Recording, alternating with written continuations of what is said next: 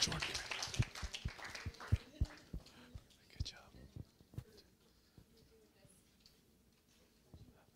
Just want a quick update from Jordan. How Heart for Christ. Yeah. Can you give us a quick update, quick testimony? Quick testimony? On what? What happened this Saturday? Oh, okay. All right. Well, sorry for the hat here. Thank you, Brian, Joyce. That's not Joyce. I'm gonna pick you out. There she is, Joyce, and everybody else who came. It was a great event. Since I forgot about the Josh. I'm still learning names, so forgive me. It was a great event. Figuring it was on like the first weekend of the state fair, which I totally forgot about. So all our church went to the state fair, but Harvester came out and represented it, and it was awesome.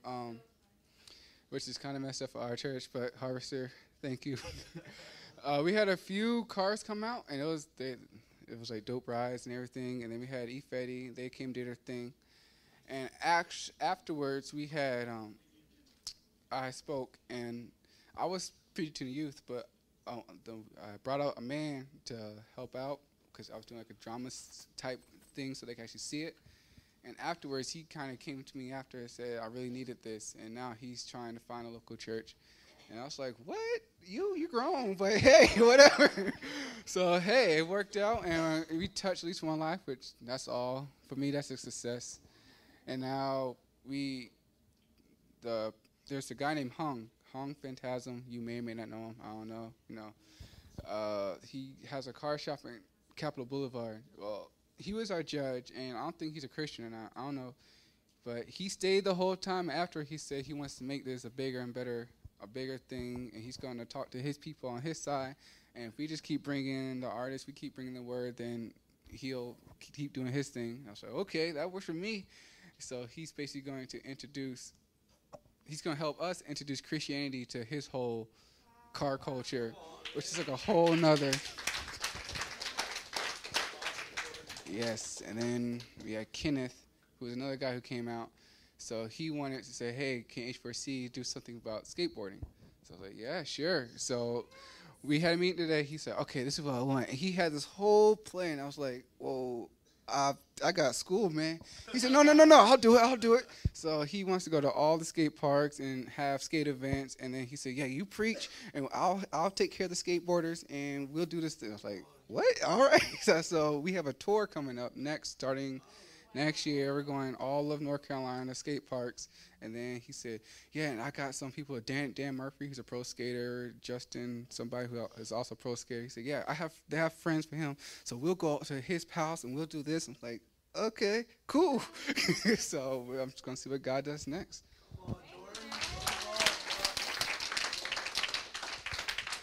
Thank you. That's awesome. Oh, amen. I just want to recognize 현빈하고 Choni. I think they're really experiencing the presence of God. 현빈 무슨 한마디 할래? 못 느꼈는지? Okay, you're a little scared. Okay, but yeah, it's God loves children, and God really wants His children to know Him. And His heart desires so much to see little children come to know the saving knowledge of Christ. They're never too young, or we're never too old. So can we just pray for them? I mean, it's so significant. They leave tomorrow. And for them to experience so much of God's love tonight, it's not an accident, but it's a design, a loving hand of God. 진짜 내일 떠나는데 하나님의 그 사랑을 체험하고 초원이도 뭐 체험했지? Yeah? No. Amen. Can we just really pray for them? That God will seal what He's done in their lives. That He loves His children so much. 하나님의 사랑이 이렇게 사랑해 주셔서 감사합니다. 초원이하고 현빈이. 사랑으로서 만져주시고 성령님이 그 사랑을 하나님이 더욱더 그 마음에 알게 해주셔서 너무너무 감사합니다. 하나님은 먼 분이 아니시고 가까우신 분입니다.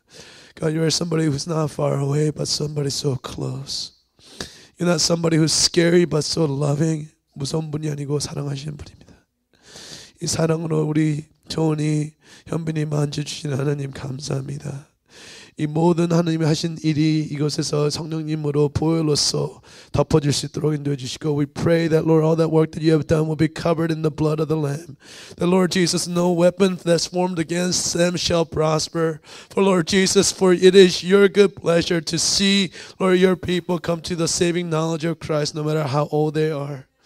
And Lord Jesus, as Hyunbin is shedding those tears, and Joan, Lord, is shedding those tears, God, of the reality of the presence of God. Lord, they may not have the language to speak your name, but Lord God, we pray that they will be able to know that it is the person of Jesus Christ. That 그 아직들이 현빈하고 조은이가 누군가 이렇게 자랑하는지 모르겠지만 그것이 예수님이라는 것을 확신이 있게 인도해 주시기를 간절히 기도합니다. 하나님, 예수님의 사랑이 이곳에서 더욱더 씌워주시고 덮어주시고, 이곳에서 하나님 아버지가 너무 어떻게 마귀의 권세가 덤벼들어도 하나님 아버지 사랑으로서 물리칠 수 있는 힘을 주시고, 모든 것을 예수님으로 기도합니다. 아멘, 아멘, 아멘, 아멘. Praise God.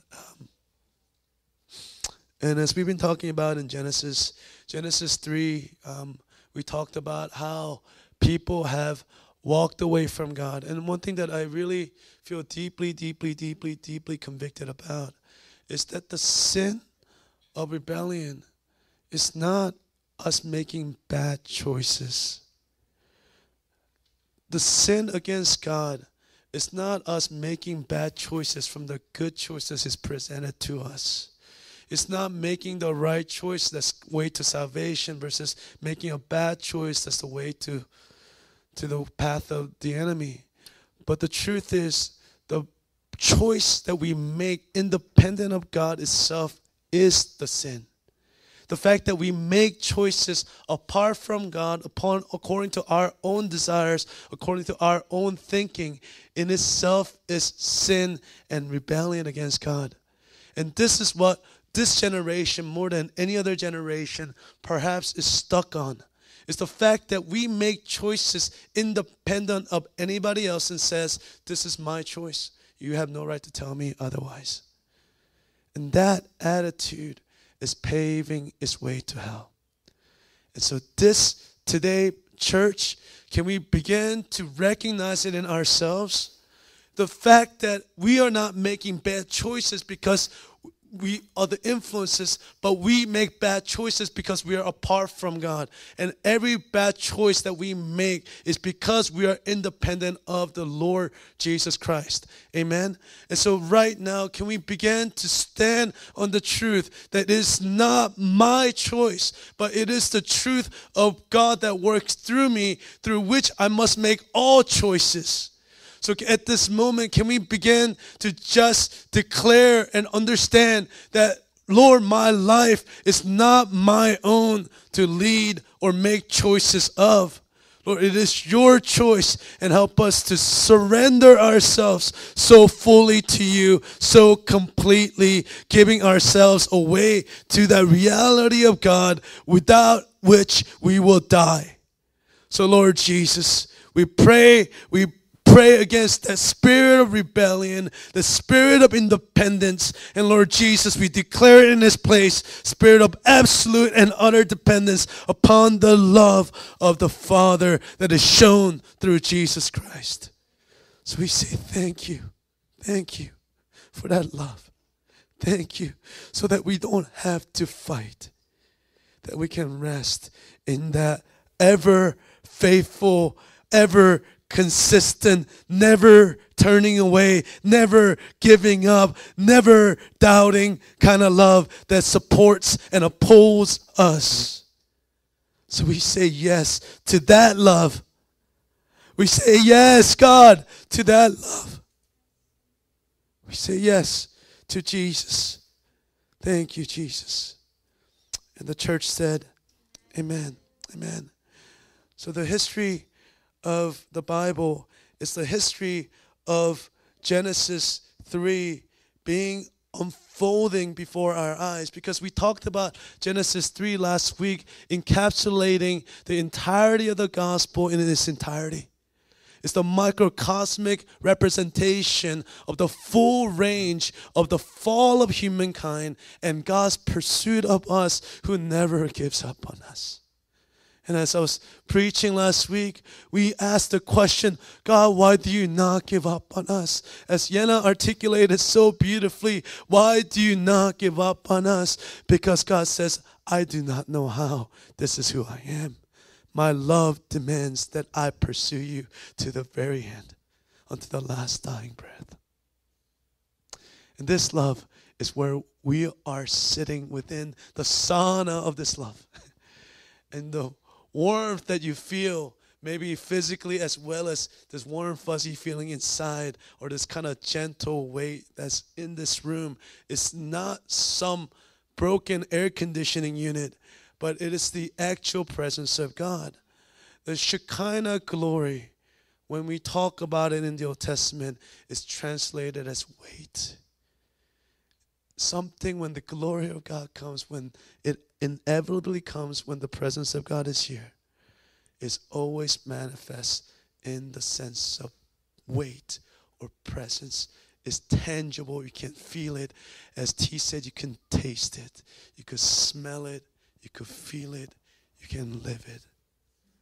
So can we just soak in that glory for a moment? Can we just soak in that? Just sit with it and let that weight of God begin to transform something within. And give yourself away to that. Say, thank you, Jesus. Thank you, God. Thank you,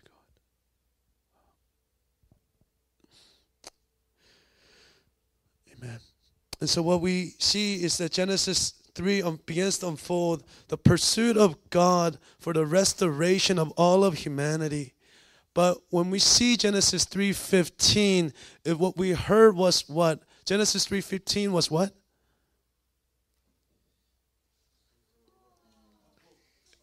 It's the gospel. Thank you, John.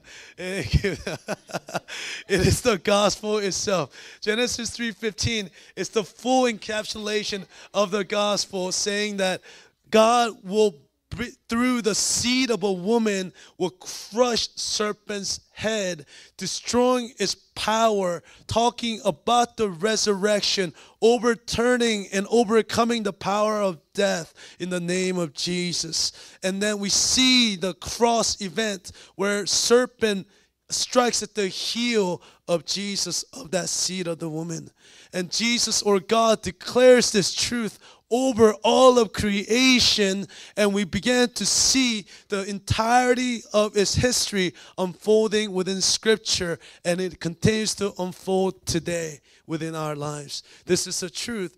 But also, if you think about it in a kind of reversed way, we also know that Satan heard that very story as well. When God declared that truth and saying, woman's seed is going to crush your head, Satan also heard that too. And Satan, ever since then, has been trying to dry up and to kill the seed of the woman. And this is the history of Scripture, and this is the history of the world. And I will demonstrate this in a real quick order. When we see in Egypt, when Pharaoh declares that all firstborn male to be killed, it is because it's the words of Satan being spoken through Pharaoh, trying to stop this genealogy of God's work in the world to be stopped, so that the work of Satan can continue. And we see that whether in Jesus' time, when Herod declares to all the firstborn child or male-born children 2 years or younger to be killed, is also this work of Satan. And I want to suggest to you also the work of Holocaust itself is the way that Satan is trying to dry up the seed of Eve. And when we see so much death of young people, today there's a shooting in state of Washington where a freshman high school player went into his high school and started shooting up his high school classmates. That again is this expression of seed of Satan, or Satan trying to dry up the seed of the woman. And John 10:10 tells us so clearly, Satan comes to kill, to steal, and to destroy. And this is what we are involved in. This is the work of God in the world to bring salvation to us. God's absolute and relentless pursuit of you. And Satan's relentless pursuit of you to tell you to turn. And so this is the story we find ourselves in. And this is a story that we find in Genesis 4. And when we talk about Cain and Abel, this is a very familiar story to most of us, but we want to read it from fresh lens. And we'll read from Genesis 4, 1 through 8. So turn with me to Genesis 4, verses 1 through 8.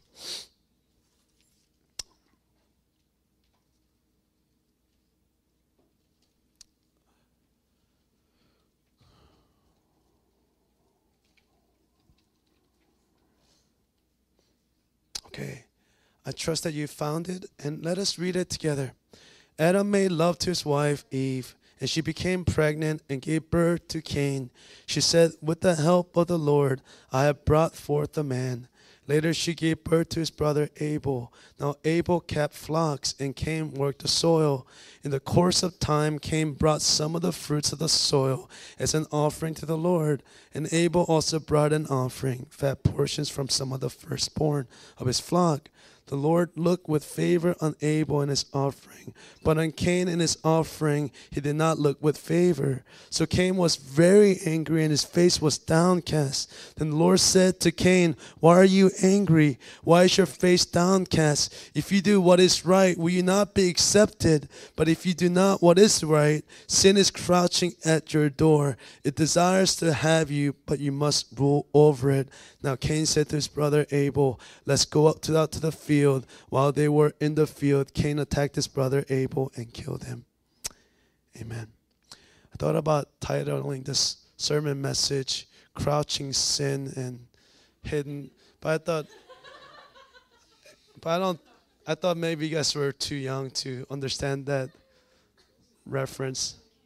Yeah, it was a movie in the 90s, Crouching Tiger, Hidden Dragon. You know, thank you, T. Yeah, thank you. But yeah, I thought I'll lose you guys. So I mean, there's no title for the sermon other than Cain and Abel and what is acceptable worship. But thank you, older brothers and sisters, makes me feel better.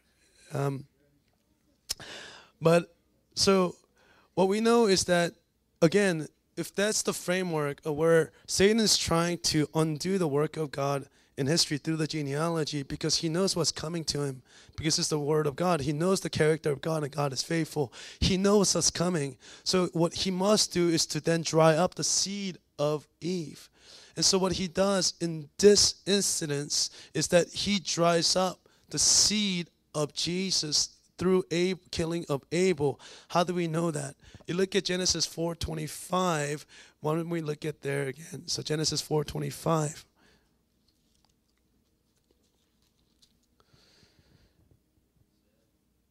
Amen. Genesis 4:25. Let's read it together. Adam made love to his wife again, and she gave birth to a son, named him Seth, saying, "God has granted me another child in place of Abel, since Cain killed him." Amen. And so, we see that Adam and Eve had more children. And how many children did Adam and Eve have? 5? Did you say 5? A lot, yeah. Tons. Well, how do we know? Well, this word, this made love, it's a continuous form. So they continue to make love. And so it means that they continue to make love for over 900 years, however old they were. And then they continue to have children. I'm sorry, this is the Bible. All right, and so what that means is there are literally, I don't know how many children there are, and so if you imagine, and so they were having children, they were having more children, so there were tons and tons of children. So anyway, but what we see is that God gave Adam and Eve, a replacement. Seth means in place of, right? Did you know that? In place of something. And so what God was giving to Eve was in place of Abel, something in replacement. But the question becomes, what is that in replacement of? And to that, we have to go to genealogy of Jesus. Luke chapter 3, verses 23 and verses 38. Luke chapter 3, verses 23 and 38. Luke chapter 3, verses 23 and verse 38. 3:23 and 38. So Jesus called them over to him. That's Mark. Sorry. Luke 3.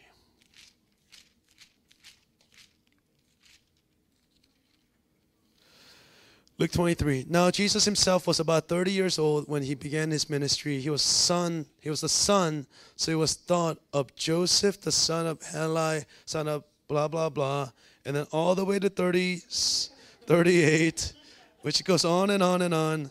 And all these things are really important, but we're not going to talk about any of it except verse 38. It's the son of Enosh, the son of Seth, the son of Adam, son of God. So what we see in the genealogy of Jesus, the third person in that genealogy is who? Seth. So he becomes the forefather of Jesus himself. And so the reason why Satan kills Abel is because he knows that Abel is supposed to be a great grandparent of Jesus himself, and trying to dry out that seed is what Satan was trying to do through Cain. And so we see that Seth was in replacement of Abel to be a forerunner or forefather of Jesus. And so, amen. All right. And we see that this is the background of what Genesis 4 is, right? So it's the continuation of Genesis 3, the unfolding history of God's salvific work in the world, and Satan's trying to undo that work in history. And this is going on right now, right? This is going on in your lives, where Satan is trying to destroy the work of God in your life.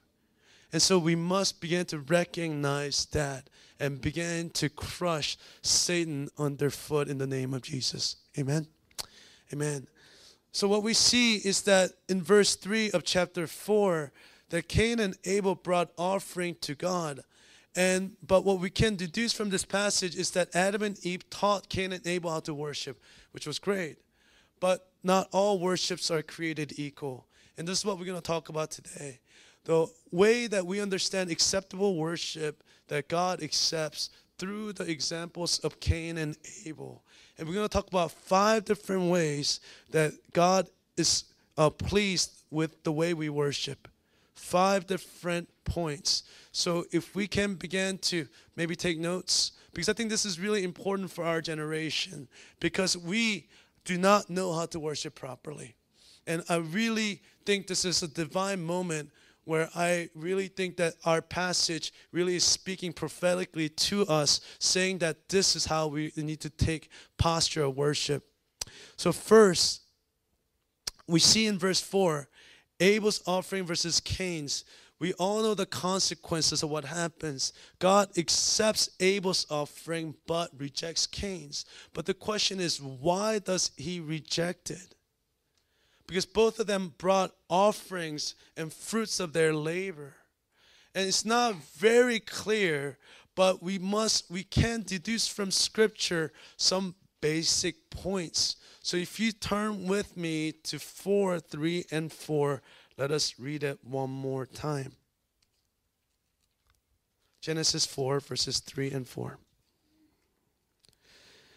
In the course of time, Cain brought some of the fruits of the soil as an offering to the Lord. And Abel also brought an offering, fat portions from some of the firstborn of his flock.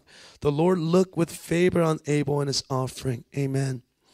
And so what we can tell is that when he's talking about Cain's offering, it just says it was a fruit of his labor from the land.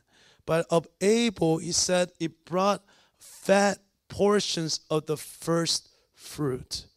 And I think this word fat is the first fruit in Hebrew is word beko, which means the best. So what we see is that Abel's offering to God, not just a religious duty, but he's preparing what is the best and what is the first.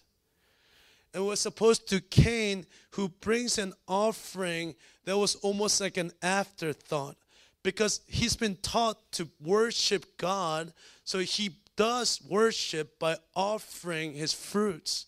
But it doesn't say anything about the nature of his offering, because his nature of that offering was nondescript, because there was no thought behind what Cain offered. It was simply conformity to a religious ritual. He's saying, I must do this because mommy and daddy told me to do it. I must go to church, so I'm going to show up and sit in the church pews and listen to this boring preacher talk for an hour and a half, and then I'm going to go home. But I'm going to please God with that. But this, what we're seeing in Scripture, does not please God. Because worship that God accepts and worship that pleases Him is worship that has been planned, that gives and that focus is on giving Him what is the best and what is the first. And the question many of us we need to ask is, when we bring worship to God, do we give Him our best? Do we give Him our first? Or is worship an afterthought to after we do everything else? We are crowding our lives, and we are crowding our lives with schedules and busyness of things, and we do everything that we want to with our friends and our own desires, and then when we have time, then we begin to offer up God what is our leftover time and our energy and our intelligence and our money. Or do we give to Him what is the best and the first, setting it apart, saying, God, I really want to give you this. I'm really going to guard this time and this money and this energy really to offer up to you. Because what pleases God is not a worship that is given as an afterthought. Or I have nothing to do on a Friday night, I'm going to go to worship. While God still blesses and meets us there, but what pleases and moves the heart of God is worship that is really intentional and really honoring of Him. And so even when we offer up like 5 minutes, of prayer, my prayer is always, Lord, let me really just be able to give you best. And when we worship, Lord, let me give you with my body what is my best. Lord, I might look really stupid. I have no rhythm, and I look ridiculous when I'm dancing. I understand that. But I'm not ashamed, because I do it before the Lord. Because I want to give to Him what is rightfully His. And if this is my body, and somehow by dancing and giving Him this awkward movement to Him pleases His heart, then let it be so. And I remember my friend's brother is tone deaf as all get out. Like, I never heard anybody sing worse. And, he would sing. The thing about him is that he would sing he knew he was tone deaf, but he would sing so loudly. He would sing so, like, from the bottom. It's like, ah. And you're like, please, can you stop? Because you're disturbing everybody's worship. But God is pleased. And that is, but that's what we're offering to God, isn't it? We're not doing it for anybody else. We don't do it for, approval of anybody around us. We do it because it pleases the heart of the Father. And so when we offer, what we want to give is the best and first. And when we think about our schedule during the week, do we think about worship? Do we kind of really set that apart and say, okay, this is what I'm going to set apart for the Lord. And I'm going to really prepare myself so that when I go to worship, I get to meet my God. I can't wait to meet Him. And I can't wait for Him to smile at me. And I can't wait for Him to just sing songs over me. Is there such an attitude and preparation for worship? Or do we show up because, hey, that's what we do? That's what you do. Amen. Welcome back, brother. Missed you, man. And so what we offer up to the Lord, and as we see in Abel's offering, what offering or worship that God accepts is a worship that is first and best, and not the last and the least. Can we say that? First and best. Amen. And so we want to offer him what is first and what is best, and not what is left over, and not what is backwash, like what Ara offers me. After she gargles, after brush her teeth, she always offers me the spit and said, "Daddy, drink." And I'm like, "Honey, you're so cute." Second point is that we see through Cain and Abel, is that there's worship that God accepts and there's worship that God does not accept. And that's kind of sobering. And this is really important, guys. There's a worship that God accepts and there's a worship that God does not accept. And there is no middle ground. And there's nothing in the middle. There's no kind of worship that kind of God accepts and says, okay, that was good enough. But there's either a worship that God embraces and says, wow, this is good. This is pleasing to me. Or there is worship that God says, this is displeasing to me. Please stop. And one of the things that I think we have to understand for this generation is that we often forget that worship is about God. We often think that worship is about us. And I know you heard this before, but I think it's important to reiterate, is that worship is not about us. It's not about you. It's not about how you feel. It's not about how the message was good for your life. It's none of those things. Worship has nothing to do with you. Worship is not about you, because we have to get this right. The object of worship is not me.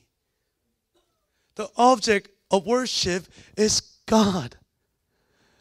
I mean, it's really simple for us, right? But sometimes we forget. It's not that we are bad, but we just forget, because we live in a society where everything is about me and how I feel. And so when we come into worship, we have kind of the same kind of consumeristic mentality. Was this pleasing to me or not? Was that song selection, do I like that song or do I not like that song? Do I like this man's preaching or do I not like his style? The point is, it doesn't matter.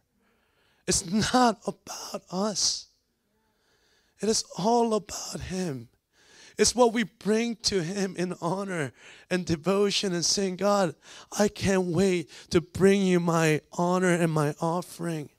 I cannot wait to come before you to say, God, I love you with my heart, my body, my intelligence, and my money, and everything that you want is yours. God, I can't wait to bring it to you. And this is all about offering to him what is rightfully his. And this is what worship is. And the overflow of that worship then blesses us, satisfies us. But that's not the point either. The point, success or failure of worship is one criteria. Was God pleased with you? That is the singular point and the absolute only criteria whether or not worship was successful or pleasing. Does this please our God? But for so many of us, because we live in such a consumeristic society where it is about what I feel, I don't feel like worship, who cares? Who cares that you don't feel like worship? God demands worship. And we don't worship him in the way that is pleasing to him. Your worship is not acceptable. That's scary. And because, in our culture, one of my absolute favorite pet peeves, I don't know if that's the right way to say that, but I hate this when people come up to me and say, I enjoyed your sermon today. Am I a popcorn? It's not about you enjoying the sermon. It's not about whether you was tasteful to you or not, whether you enjoyed it or not. That is absolutely not the criteria. Was your heart moved? Is your heart desiring to know God more? Does your heart desire to follow after Him harder after worship? Is your heart changed? Is your life challenged? Do you desire God more? This is what I want to see. I don't care if you like the sermon. I don't care if your illustrations make sense to you. It is not about you. It is offering God what is rightfully His, and He deserves all that we offer Him every single time. And I love Isaac because I miss Isaac's way he worships. And I remember when we started, doesn't matter what was going on, Isaac was crying, and Isaac was shouting, and Isaac was jumping. And this was every week, every service for months on end. And this was Isaac. And then that worship, it doesn't always have to look like that. But in your heart, in your body, in your mind, are you devoting to Him what is rightfully His? This is an acceptable form of worship. Everything else is just mere consumerism. God is not a product to be consumed. God do not care whether or not you like the song. God does not care whether you had a bad day. God does not care if you had a bad life. Worship is demanded of us. Because the truth is this: if you have problems, it's because you have taken your eyes off God. The solution to your problems is not sitting there and saying, God, make me feel better. The solution to it is saying, God, I worship you. And in the worship, what happens is God's power breaks free. It is not what we feel. Let me say that again. It is not what you feel. Your feeling has nothing to do with worship. God will not be mocked. But rebellion of people who are saying, I don't care who you are, I don't feel like it.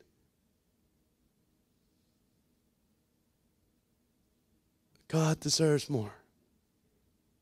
God desires more. And we need to give Him more. Amen. We're called to be a body that knows how to worship. There's a special grace upon this body, upon you, to be able to worship. It is not about you. It's not about what you feel. It's purely something that we give to God for His glory. Amen. So there's the second point. It's a worship that is acceptable to God. There are times worship that God accepts, and there are worships that God doesn't accept. And that depends on whether or not we fully give to Him what is rightfully His. And third point that we see from this is that Cain and Abel knew how their worship was received.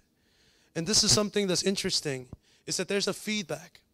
So if you offer to God what is rightfully His, you give to God right worship. If you give to God worship that is due His name, worship that is proper, worship that is pleasing to God, you will know it.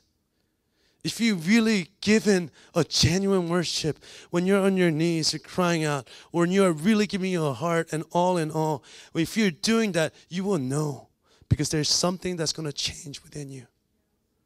In that worship, when you have given all that you can to all that you know of God, then you will experience some kind of transformation in the present.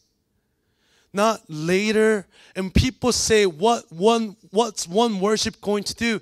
That is a lie from hell. One worship can change lives. And we have seen this. One worship has brought people to salvation and brought people to freedom. A single worship has set drug addicts free. A single worship has set young people free from addictions and the grips of death. And a single worship before the living God has brought transformation to an entire group of people, and we have seen it again and again, and we cannot compromise and take our eyes off each and every single worship, because each worship offers an opportunity for the transformative power of God to change a generation. And this is the absolute truth.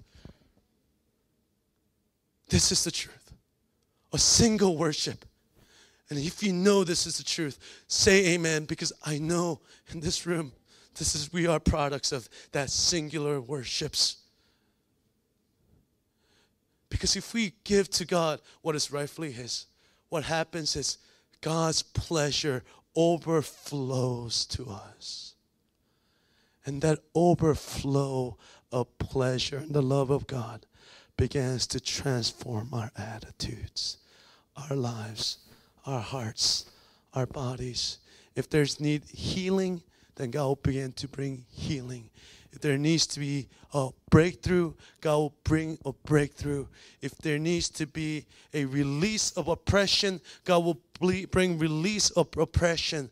And God, through singular worship, can transform a situation and circumstance. Amen. And so when we offer to God what is rightfully His, we will experience a transformative power of God as you sit here and you feel something begin to shift within you. And the truth is, if you don't feel any shift, if you at the end of the service, all of it, you feel absolutely nothing, you are exactly the same, then you didn't worship.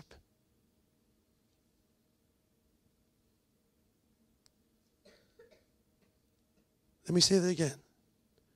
If you sit through an entire service and you feel absolutely zero change, that means you did not engage the living God.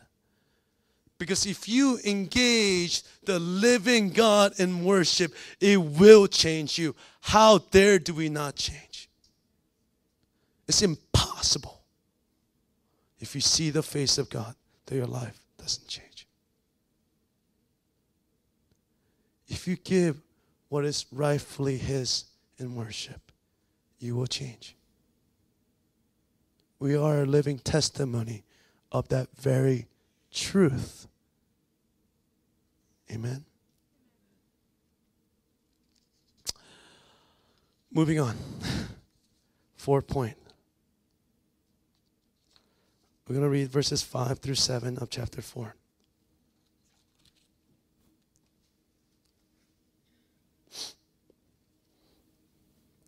But on Cain and his offering he did not look with favor. So Cain was very angry, and his face was downcast. Then the Lord said to Cain, "Why are you angry? Why is your face downcast? If you do what is right, will you not be accepted? But if you do not do what is right, sin is crouching at your door. It desires to have you, but you must rule over it." The point number 4 is we must live to worship and we must worship to live. Let me say that one more time. We must live to worship and then we must worship to live. What I mean by that is this. When we see in Scripture God telling Cain, if you did what is good, which was what? Worship. If you render unto God proper worship, then you wouldn't be in this state. But because if you refuse to offer God proper worship, then what we see in Cain's life is that sin was crouching at the door of his life, ready to pounce upon him. And the truth is this: it is in worship where the power of God gives us the strength to overcome the enemy. If we look within us and we take a self-examination, we take inventory of our attitude and of our hearts, what we'll see is that there is a long list of things that are going on that is not very pleasant. That is not very good. There's desires in our hearts that we know is not pleasing to the Lord. And we do not have it in our own strength to be able to crush that desire underfoot. For us, if you're failing again and again and again and again in the same sin, to the same temptation, because there is no proper worship that is being rendered that gives the power for you to overcome that sin. And the converse is true. But we don't just worship and then go on to live our lives according to whatever dictates and desires of our hearts and to do whatever we want. Because sometimes I think because, again, it's a consumeristic mentality, and I know I'm going to beat this horse until it's pulverized, and then we make it into a glue that we chuck it out into the world, because this consumeristic mentality and identity is absolutely idolatrous, and it is so displeasing to God. As long as this is fundamentally part of our psyche and mindset that is about my desires and my consumption, then we will never ever be pleasing to God. And so we want to rip it out the very heart of consumerism from the heart of the church. But what this means is that when we have worship, sometimes it is glorious. And I think I was talking to Paul this past Sunday. He said sometimes we hit such heights of worship where we were going so high. Paul was thinking, is this allowed? Is this legal? Is this okay for us to fly this high? Is this like, it feels wrong because it's so much glory. And seriously, right? We've experienced some crazy worship. I mean, just things like, is this really okay, God? You know, is this okay to offer this much glory to us? Is this okay for us to sit with this? But for many of us, we go through that experience and we walk out, and the first thing is, hey, I'm going to go do my own thing now.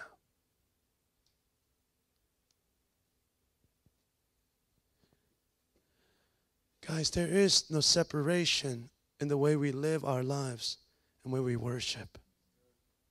There cannot be. The way we live must be where we worship. Where we worship must be the way we live.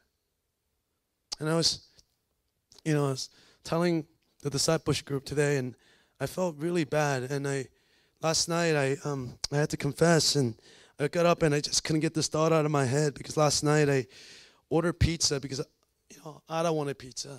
She wanted chicken katsu and fried chicken all at the same time. She's 3.5. And so she wanted all those things. She wanted pizza from Papa John's. She specifically asked. And so we ordered Papa John's, and she says, I don't want it. And so I say, okay, I don't go pick it up, right? Because I just gave him my number, or I just gave him my name, and I just didn't pick it up. And I was like, it's Papa John's, right? I mean, they're billions of dollars. I mean, one pizza is not going to destroy them. So I went, and Ada was like, I'm hungry, Daddy. Buy me chicken katsu. I'm like, okay. So I called Shiki, and, I ordered chicken katsu, and I just don't feel like going to Shiki and paying $18 for, a fried cutlet, And so it's like, maybe I'll just go to Kroger and we'll buy you a cookie, and then you'll be fine. And so we go and buy a cookie and some snacks and save myself $15. And I go home, and I didn't pay for that chicken katsu either. And God started to convict me. And I tried to justify it by saying, Shiki. Sorry. But I thought to myself, hey, we have eaten there enough. And, I started to justify my actions. And I got up in the morning. The first thought that came to my mind, I believe, is the Spirit of God is saying, you sinned. I was like, God, I'm so sorry. But then God said, that's not enough. It's not enough for you to say sorry to me because you did an action that cost a merchant something. You need to call them and apologize for ordering food that you have no intention of picking up and then pay for the meals. I was like, really, God, is that necessary? I said, I'm sorry. But the Spirit of God was really convicting me. And I was like, okay, I'll do it. And so, I came, I was driving to church and I began to call, Shiki first. And hello. I am so sorry. I ordered food and I didn't pick up. I would love to pay for that meal, please. They're like, what? Let me get my manager. And so the manager comes up and she's like, yeah, this is Charlene. Can I help you? I'm sorry. My name is Arnold. I ordered food yesterday and I just didn't pick it up because I didn't want to. And I'm really sorry. Can I pay for the meal? She started to laugh. And she's like, don't worry about it. And I was like, thank you. Thank you so much. Thank you. And I called Papa John's, and then I called Papa John's. I'm like, God's favors on me. But I feel like Papa John's going to charge me. I just know it. I just know Papa John's going to charge me, and I call him. And, I'm like, hey, this is Papa John's. Hey, this is Arnold. I ordered pizza last night. I didn't pick it up. I'm really sorry. She's like, what? What are you talking about? I ordered pizza last night, and I just didn't feel like picking it up. And so I know you had to waste that pizza, and you couldn't sell it to somebody else, and I'm sorry. I'd like to pay for that pizza.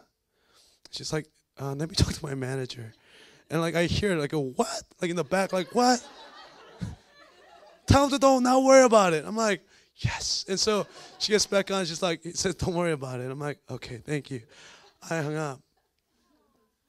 But I know that was favor of God on me. But I think the principle is this, that if there's sin and there's guilt in our lives, that we cannot come into worship with those things hanging over our lives.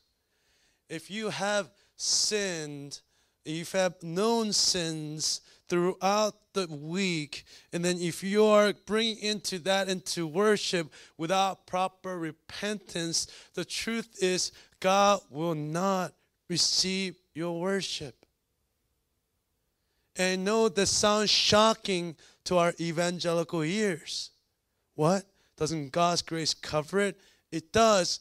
It only covers it if you come before God in repentance. In Isaiah chapter 10, verses 1, Isaiah 10, is that right? I don't want to misquote it. I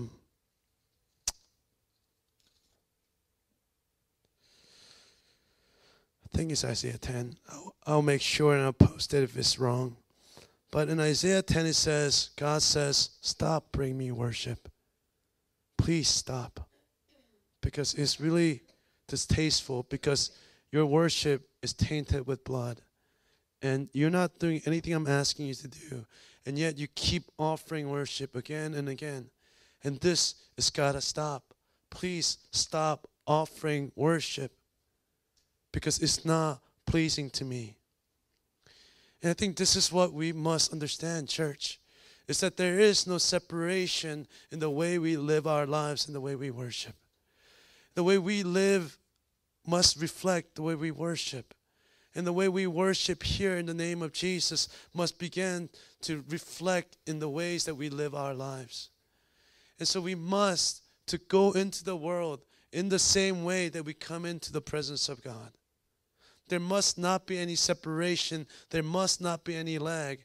And the very thesis of this church is to take this idea of a retreat, and say, can this experience of a retreat high be replicated in everyday experience? That worship is not just rendered in a genuine way twice a year at a retreat setting, but every day of your life where you are able to come before the presence of God in purity, and for Him to accept your worship and to be able to walk in that pleasure of God, overflowing, changing the very atmosphere in which you live. And can you begin to live in such a way that there's a genuine transformation, not just of your life, but everywhere you go. And I was talking to Megan this past weekend when she was at home, and every time, previous times that she went home, she felt like she was being crushed by the negativity and the spirit of death that hangs over that family so heavy. And she felt like she couldn't have any hope, but she knew that she needed to worship and pray into it before she went. And so she started praying about her family experience, about visiting the family. She prayed and prayed and prayed, and until she felt like there was a breakthrough. And when she went home, the entire atmosphere had changed. They were like, "Hey, Megan." She's like, "Who are you, Mom?" "Who are you, Dad? What are you guys doing?" Because she begins to carry that presence of worship, the very presence of God, where she goes, and begins to change the atmosphere. And this is our thesis. This is our conclusion, is that we must become people who carry the very presence of God, not just in a church, not just in a worship setting, not just in a retreat, but every place we touch our feet upon must begin to be transformed and renewed by the very presence of God that is flowing through you, because you are in a constant state of non-disengaged 24 hours online worship with God. And there's this sense of overflow everywhere you go. I'm not saying I'm doing that perfectly, but this is the goal for which we seek after. Amen. This is our goal. That where you go, in schools, work, wherever, there must be the presence of God reflected because you carry it in worship. Okay, last point.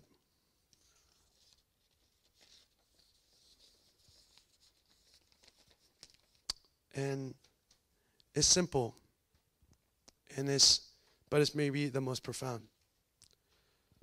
God doesn't have to accept any of our worship, ever. Ever. He is not obligated to receive our worship. He has no need. There's nothing in us that demands that He receives and honors and accepts our worship. But what we see in Abel's offering is that Abel brings death to an animal, sacrificing it to the Lord. In the salvific history, this is the most significant point about worship.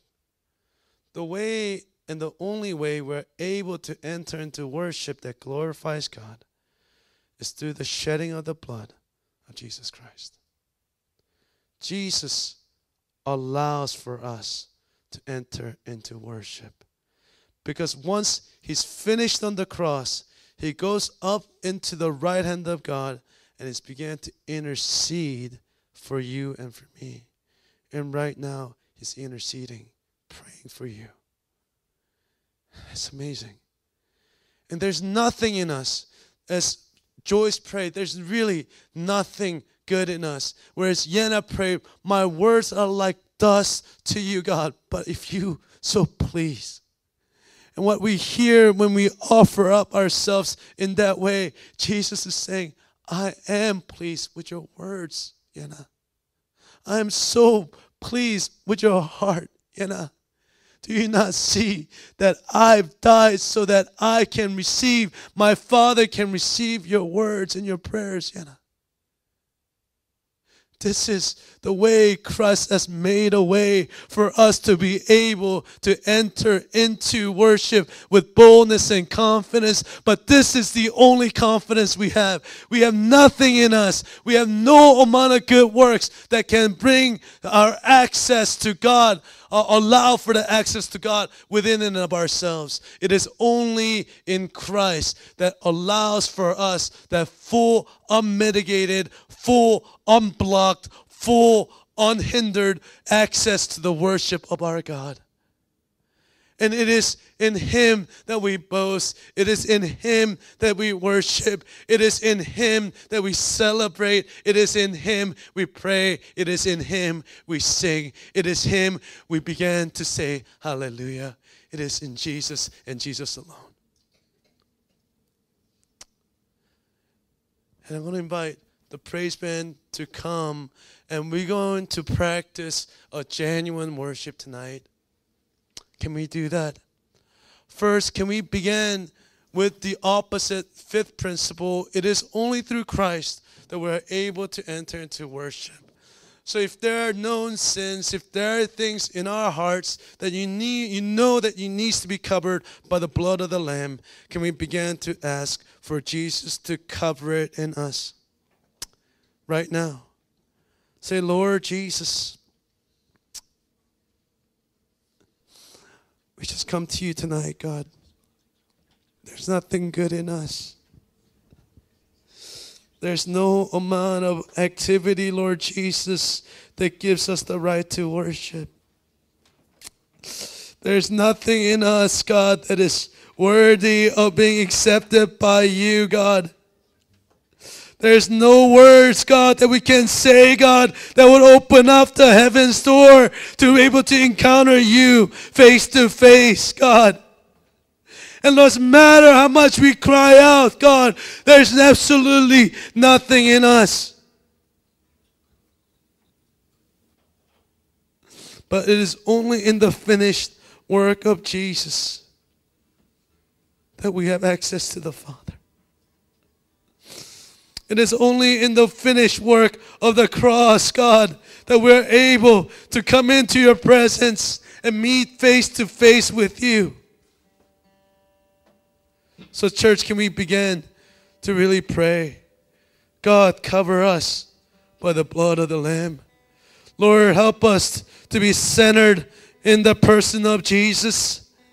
Lord, we boast in nothing. Lord, we boast in absolutely nothing in of who we are. Lord, I stand before you having nothing of my own to boast and to bring to you that is pleasing. Only way that I am pleasing to you is when I'm covered by the blood of the Lamb. And that, Lord Jesus, I douse myself, I cover myself, I paint myself, I dip myself in the truth of who you are, Jesus. It is your blood, it is your blood, it is your blood that has the access, that gives me the key to the kingdom, that gives me the key to the Father. Lord, it is your blood. And Lord Jesus, we claim that blood tonight. So church, let us begin to claim that blood right now. So thank you, Jesus. Thank you for that blood. Thank you. Thank you, Jesus. We cover ourselves right now, Jesus, in the blood of the Lamb.